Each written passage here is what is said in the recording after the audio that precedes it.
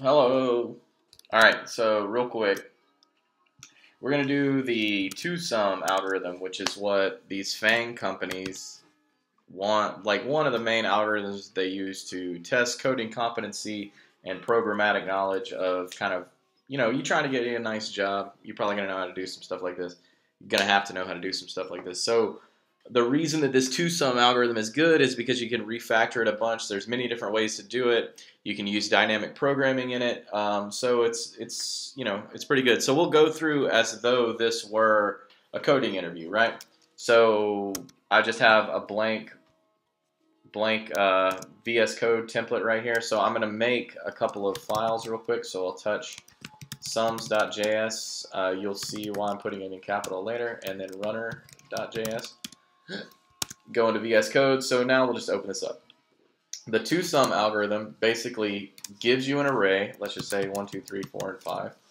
And it gives you a sum, let's say 9. So what it wants you to do is return any two numbers in here that add up to 9, right? So we can see that 4 and 5 add up to 9. So we should return an array of 4 and 5. That's what our function should return. If there isn't numbers, like if the sum was 99, it should return something, like not found or something like that, right? So the first way that we'll do it in brute force, and that'll be an O of n squared time complexity, or quadratic time. This is the wrong way, but it'll show that you know how to refactor code and stuff. So let's say that I'm given that problem. Hey, we're going to give you an array. We're going to give you a sum to look for. You return the two numbers that add up to the sum, or you return not found in your function. Okay, so let's make a function. We'll call it toSum, and like we said earlier, it's going to take in an array and a sum, right? And let's go ahead and define those. So const r is going to equal an array with 1, 2, 3, 4, 5, 6, 7, 8, 9. And then const sum is going to equal, what's 9 and 8? 17. Let's just say 17. Okay, so what we want to do, in this brute force approach, you might think, well, how could I solve this? Basically, I could have like an I here and a j here. And I can say, is 1 plus 2 equal to 17, which is what we're looking for? No, it's not. I'll increment j. 1 plus 3, no. 1 plus 4, no. 1 plus 5, no. 1 plus 6, no. 1 plus 7, no. 1 plus 8, no. 1 plus 9, no. I'll increment I to here. So 2 plus 3, no. Increment j. 2 plus 4, no. 2 plus 5, no. 2 plus 6, no. 2 plus 7. So you can see it's a lot of calculations, and if the answer we're looking for is here, and the array that we're sifting through is like 500 characters, 500,000 characters long, this is the incorrect way to solve it, but it still will work. One telltale sign that you're using wrong think in programming, for the most part, is when you have nested for loops. That's a big no-no. I cannot friggin' type. Alright, so to get this kind of functionality, we would have to use nested for loops. So let's go let I equals 0, I less than r.length, I plus plus. And then within that, we'll get our j. So for let j equals 0, j less than r.length, j plus plus. Actually, we don't want to start j at 0. We want to start j one increment more than 1, so we'll just put it at 1. So that should work just the same. So I will start here at 1, j will start here. Then j will increment. Then once it gets to the end, I will increment to here, and then j will go here. Right? Okay, so that's the way that our algorithm is going to run. And we'll go if r at I, this is what we're checking for, if r at I plus r at j, if that ever equals the sum that's passed in, then what we want to do is just return an array with r at I and r at j as the elements within it. If that doesn't happen, we want to return something like not found. Okay? So what we can do as a teaching tool is right here at the top, we can go let count. You don't have to do this, but I'm going to do it. Let count equal 0, and then each time we run through this for loop, we'll just go count plus plus. So we can see how many times, if it doesn't return, we can see how many times count has been incremented, how many calculations have happened. So CLG count right down here.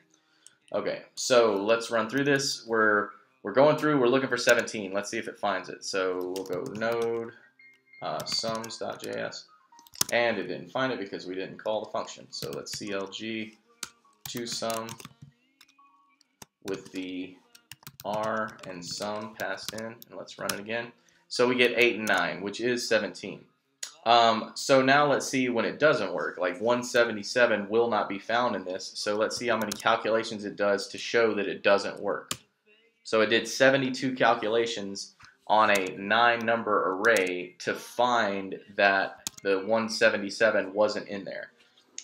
So that's the most amount of calculations it will do just to give you a negative response. So that's a lot of calculations. It's pretty expensive because we only got 9 elements in here. Imagine if you had, 250,000 or a million or something like that.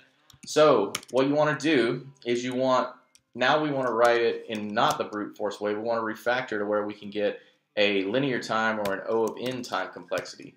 What O of n means is that the total number of calculations to get a negative value, to get a negative response like return not found, will only be the amount of, it will be directly proportional to the amount of elements within the given array. So O of n, whereas n is the length of the array. The length of the array here is 9. There's 9 elements in it. So this function that we're about to write at most should do 9 calculations, and that's it. It will never do more than that. That's what we're shooting for. So let's go toSum right here, and this is the linear time, or not linear time, the right way to do it, and O of n is linear time. Okay, so here we go. toSum equals, and let's get rid of this stuff.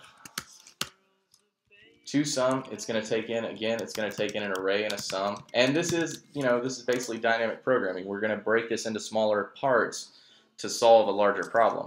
Up here, since we're constantly doing a comparison between 2 indexes, we're doing it R at I and J and R at J.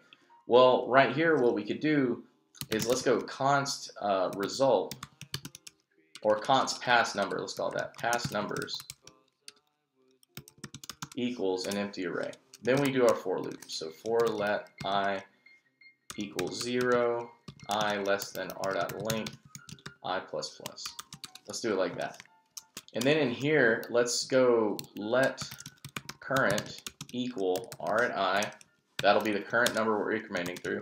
And let's let needed number equal sum minus r at I. And let me explain what this is. So let's say that our current number is 3, and our sum that we're looking for is 17, and the current number we're on is 3. 17 minus 3 is 14. So we can check this pass numbers array and see if 14 is in here. If it is not, we can pass this 3 in and then check it later. If we run across a 14, it'll find this 3 in there, and then you can return those. So the way that we write that, we'll say if not needed, or pass numbers dot includes needed number. If it doesn't include it, then we're going to pass into it. So pass numbers dot push current. We'll push the current in. If it is there, so this will be the else statement, we'll just return an array with needed number and current. And if that doesn't work, we'll just return not found. So let's run this and let's see if it works. We have the same. We're gonna have to comment this out because the functions are named the same. So we'll move this down here. Whoop. Okay. So let's run it again. Let's go to node, see if it works, and it gives us 8 and 9, which is what we wanted. Now let's do that same thing we did in the first one where we put a count in here. So let count equal 0. And then each time it runs through this, we're going to want to increment count by 1.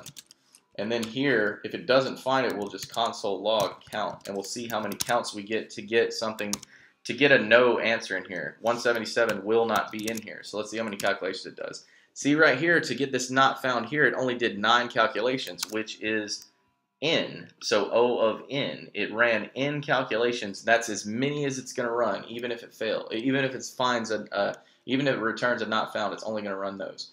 So this is the proper way to do it. This is the right solution.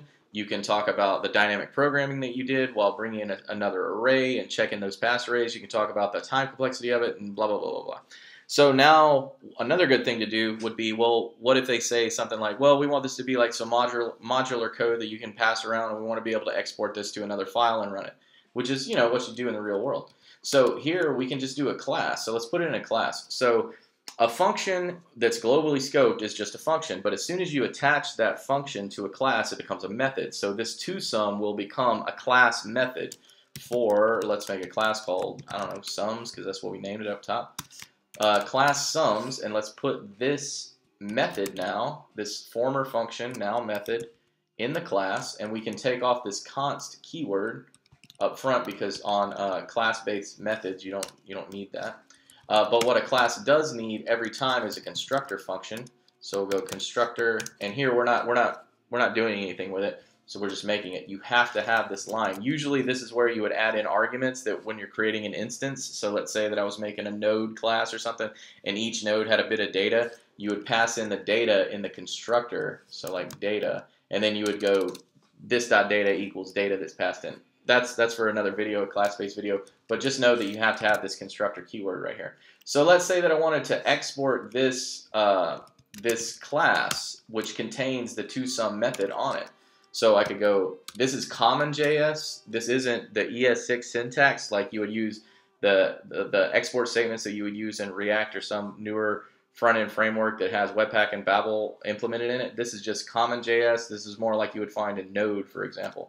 So you can just go module.exports equals sums, because that's our class. So now that we're exporting that, we go to another file here, and we can just go const, we'll import it, so const sums equals require, this is how you import, /sums. So that's our relative path to it, and that's what we put in quotes right here. So now we have access to it on this variable called sums, so we can go const sum equals new sums invoked. So now we should have access to that toSum method that we wrote. So we could just console log right here, sum.toSums with the, do we have the array? Yeah. Oh, I erased it. Okay. But over here, you could just make a new array. Which do we put in first, the array or the sum? Array. So we can go const array equals, same thing, 1, 2, 3, 4, 5, 6, 7, 8, 9. Const sum equals, well, we don't want to call it sum. We'll call it number equals. We won't want to call it sum because we call our instance of the sum class sum. So we don't want to have naming conflicts. So the number that we're looking for, we'll just call it number we are looking for. That's a really bad way to name that. Never do that. Let's just do it 8 and 9 again, so that's 17. So right here we'll put, I don't want to name it number we're looking for, that's just too long, we'll just put number. We'll just put num. But I want you to understand that you can call it anything that you want. The only reason I'm not calling it sum is because I called this instance of the sum class sum. So we don't want to run into each other with naming conflicts. So in our method, you can see that we bring in the array first and then the sum second. So we'll just go right here. We'll just go r and num, and we're running this sum.toString. Sum is an instance of the sums class. So let's see if this will work. This time we're running runner.js, so node runner, and it gives us 8 and 9. Cool. So it gives us the same thing. So let's try 175. This should return not found. And it's still returning this 9 because right here we have this count. Let's take this out because we were just doing that to show. So let's take this out. Let's run it again, and it gives not found. So what we've done here is we've refactored a function 2 different ways: O of n, or quadratic time, and then O of n squared, which is quadratic time, which is the wrong way, which is this, and then O of n time, or linear time, here in this. Then we put it within a class called sums, and we exported that class to a runner file. This is where we actually had access to those. We had to create a new instance of the sums class called sum, and then on that sum instance, we ran the method toSum. See, if we try to just do toSum like this, we would get this error. See? Console.log toSum, our toSum is not defined because it's looking for toSum like it was right here, like const toSum. That's what it's looking for. So you have to let it know where it is. So it's on the sum instance that we created right here. Okay, cool. So that's all pretty good. And Deontay Wilder and Tyson Fury are about to fight, so I'm going to go watch that. Y'all take it easy.